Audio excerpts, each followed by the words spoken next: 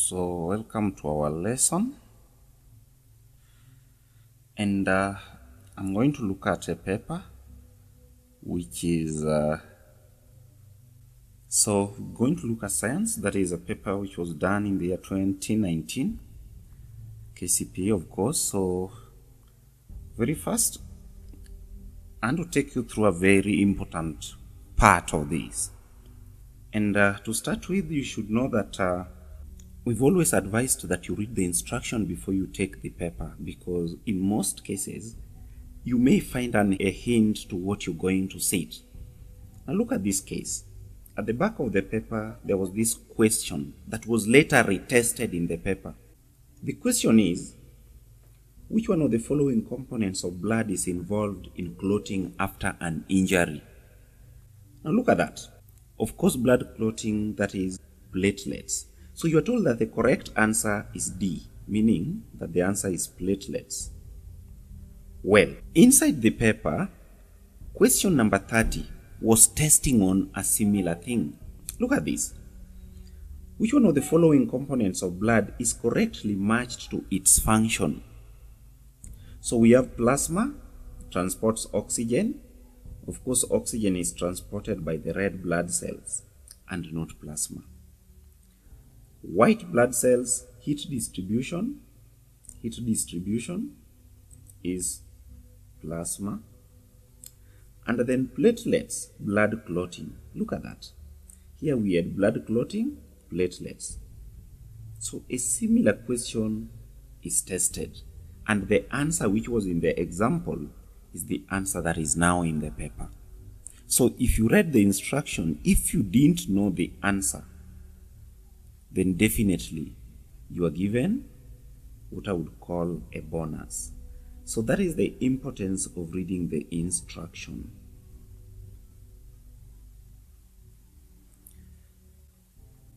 I welcome you to the paper that we're going to discuss now, and I'll start right from the first question. Now, number 1 says, which of the following pairs of human body parts is used in breathing? Now that is part of the breathing system.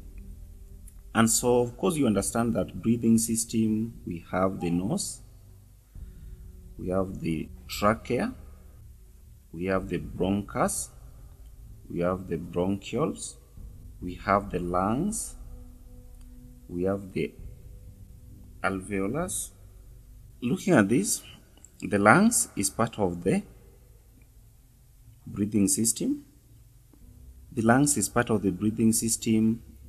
Esophagus, this is digestion. The nose and the trachea, that is right. Diaphragm is part of the breathing system, but the stomach here is wrong. So this is part of the digestive system. And then the last choice, we have the nose and the esophagus. This one is wrong. This one is wrong here. So in this case, you realize that parts of the breathing system, we have the nose and the trachea, which is also called the windpipe. The windpipe. Next question, we are told that which one of the following waste products is excreted by the lungs? Now this is about the excretory system of the body. So the excretory organs are majorly 3.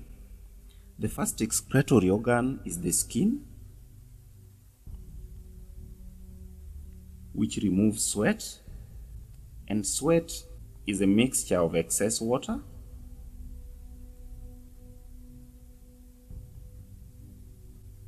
excess salt, urea, and lactic acid.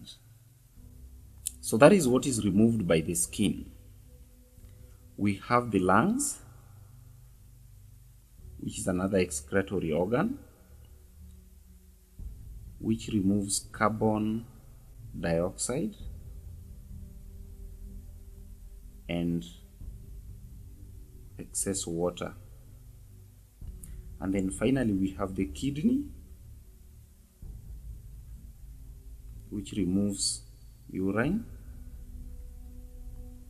And urine is also made up of excess water, excess salts,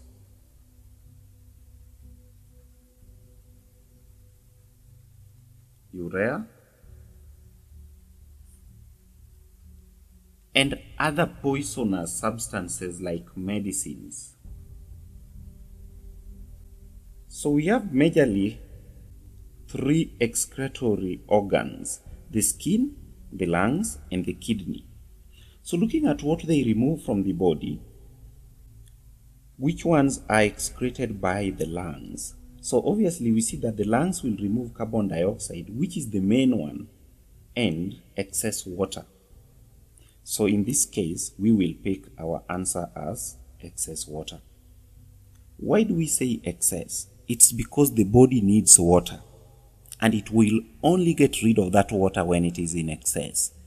The same thing applies to salts. So you don't just say that water and salts. No, the body needs it, and it is not a waste product. But it becomes a waste product when it is in excess. So look at the waste products. You will see we have excess water, excess salt, urea, lactic acid. Urea and lactic acid are completely removed because they are not needed by the body. But because water and salt are needed, so only the excess is removed in that case. So that was the question number 2, and I look at the third one now. It says, which one of the following pairs of diseases only consist of sexually transmitted infection? The so-called STIs. Now, we have different classes of diseases that you should know. There is a class of diseases called deficiency diseases. We also have the STIs, communicable diseases, and then there are the immunizable diseases, and then we also have the waterborne. So these are some of the categories of diseases that you should know as a learner. I will be very brief about each of them. Deficiency diseases are diseases that we contract when we lack certain nutrients in our body. When the body is deficient in certain nutrients, like we have rickets, marasmus, kwashiorkor,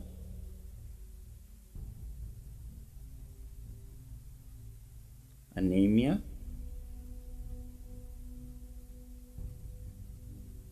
goiter, beriberi, and much more. Unlike the other types of diseases, it's only the deficiency diseases that cannot be transmitted. So for example, there is no way you can contract marasmus from someone.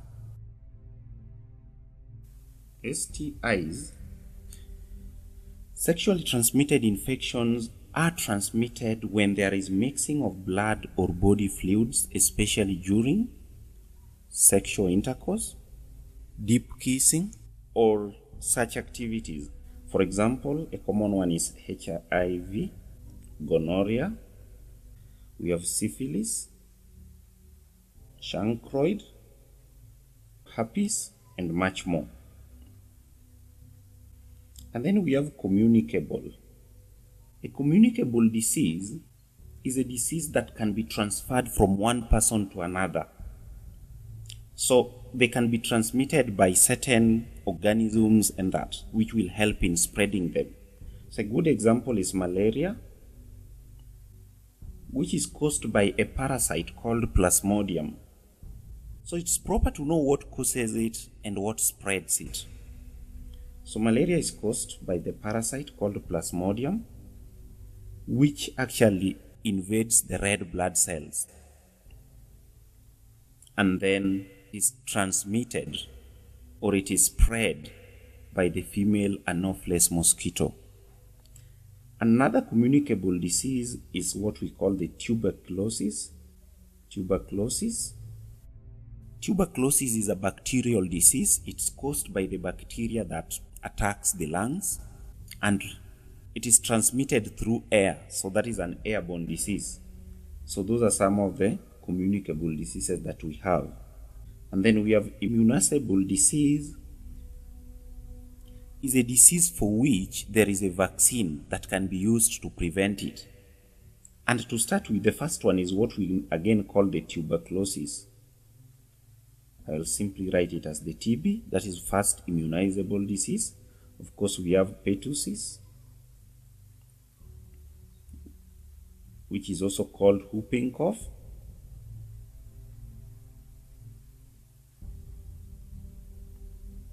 We have polio. We have measles.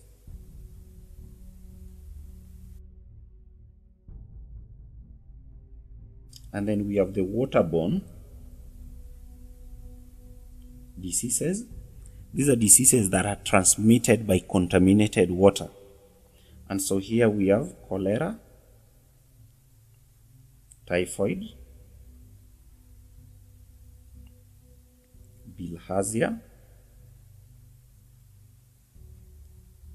Of course, we have the dysentery, but that is not common right now. So those are the diseases that we have in that category. So looking at the STIs, gonorrhea is there, malaria is just a communicable disease, HIV, right, but measles is an immunizable disease. Syphilis and chancroid is right, and then bilharzia is waterborne. So that is how you get your answer. The next question says, which of the following is the third stage of HIV and AIDS infections? Remember the stages of HIV and AIDS infections because that is important as well. We have the first stage, which is the window. Stage 2, which is asymptomatic or incubation.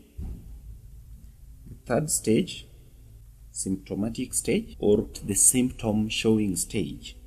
And then the last stage where we have the full-blown AIDS.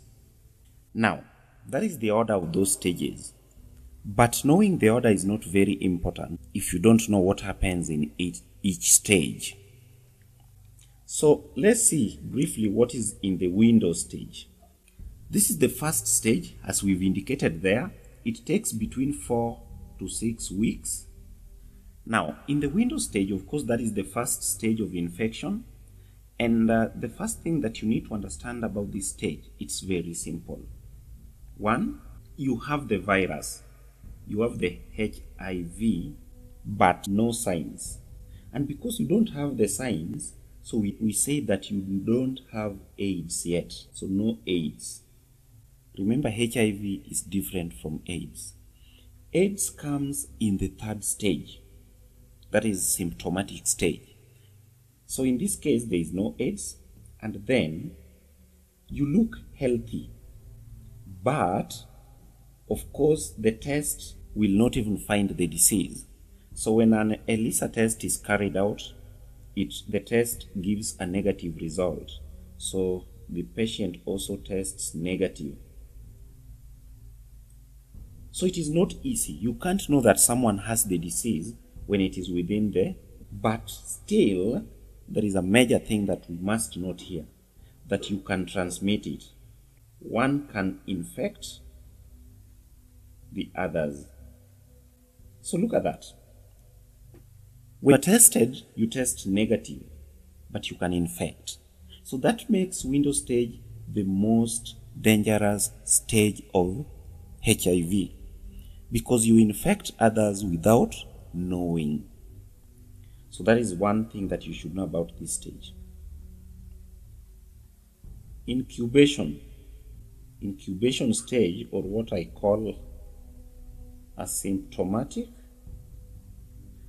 Now this stage can take like 6 weeks in some people, others it goes up to 12 years. So it depends on the person. But in children, it will take like very few days. That is why it's not easy for children to live with HIV for a very long time, because their body does not have the robust or very strong immune system. So they easily die because the body is unable to fight this virus.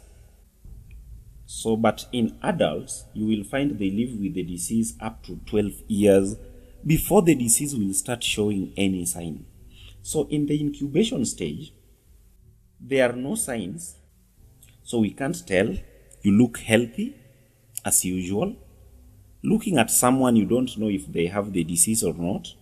But when tested, the test will show a positive result. So if the person tests positive, showing that now they are infected.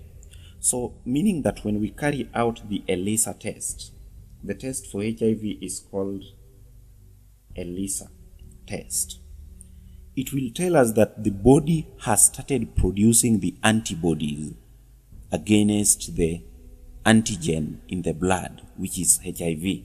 So that will tell you that the person is already infected and the body is trying to react to that, is trying to fight the germs by producing the antibodies. So the antibodies or the chemicals which are supposed to be fighting the germs. Now this is what we test in the body in the ELISA test. So there are no signs, but you test positive. You can infect others.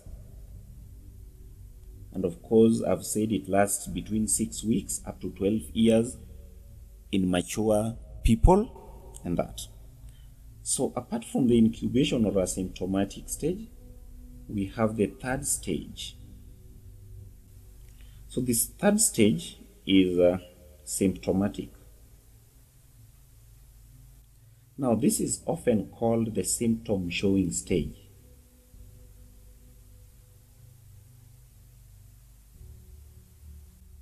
In this stage, we begin to see the symptoms and signs are visible, and because of that, so we say that now someone has AIDS. So in other words, I would say that this is the first stage of AIDS, but the third stage of HIV, right? So this is the time we know that now you have the virus, because we will see these infections on you. And so these infections are called the opportunistic infections.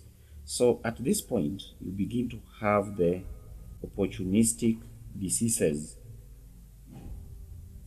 For example, you begin to have the tuberculosis, you can have pneumonia, you could have some coughs, some rashes on the skin, and many other diseases that now will come in.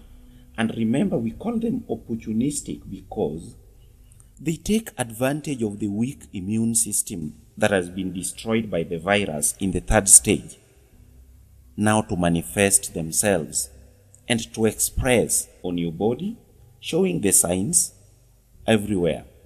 So that now even when someone walks, you can easily notice and say that person has HIV, because now you're able to see the signs and the symptoms on them. The final stage is the full-blown AIDS. The full-blown AIDS. Now in this case, this is the last stage, and here the immunity has completely been weakened, and so it cannot fight much. So at that point you may be bedridden, unable to do very many things. That is what we expect. And then because of the opportunistic diseases, the person finally dies. So we have death. So you finally die because of the opportunistic diseases or other infections. We call it the secondary infections. This is when you are already infected, then you are reinfected. So you can die because of opportunistic diseases, or you can die because of the secondary infections. So that is about the last stage of HIV infection. So in this case, the third stage of HIV infection is the symptomatic or the symptom showing stage. Now, question 5. Which of the following components of environment is the main source of energy for living things? Now look at that. Main source of energy for living things. So living things here are plants and animals. So that means that this choice is not there, because plants cannot be source of energy for plants. So that gives me the 3 remaining choices. Now, the main source of energy in an ecosystem is the sun. So the main source of energy is sunlight. Actually, it is the most important source of energy because 1, it provides heat and light for the animals and plants. Remember, light is what plants use to make their food. And heat is also necessary for 1, germination in plants, and even the functionality of the organs in both plants and animals. So sunlight is the most important source of energy for plants and animals. Of course, the next most important one is water, because water is necessary. Plants obtain water from their habitat, same to animals, which can be from the soil, and there are those which live directly in water. So it is required by both plants and animals for a number of reasons. It prevents dehydration. It is used to make the body fluids, for transportation, and many other things. And then we have air, which is also very necessary for plants and animals. Apart from air, we have the food or the nutrients, which they will obtain from their habitat with the right temperature. So these are some of the things that living organisms will require. They need sunlight, they need water, they need air, food or nutrients, and the habitat where they live, their home in that case. So according to the choices that we have, the main source, okay, the rest are also sources of energy, but the main one here is water. If there was sunlight, you'd pick on that. So you need to understand that order and how crucial they are. The next question is talking about pollution. So which of the following least pollutes the soil? So when we talk about pollution of the soil, excess use of fertilizers, this will cause much pollution. Oil spillage, this causes much pollution. Kitchen leftovers will not pollute the soil as such. And then mining is a major cause of pollution. So in this case, we will have kitchen leftovers, which will cause minimal. Yes, it will cause some pollution, but minimal what? Pollution.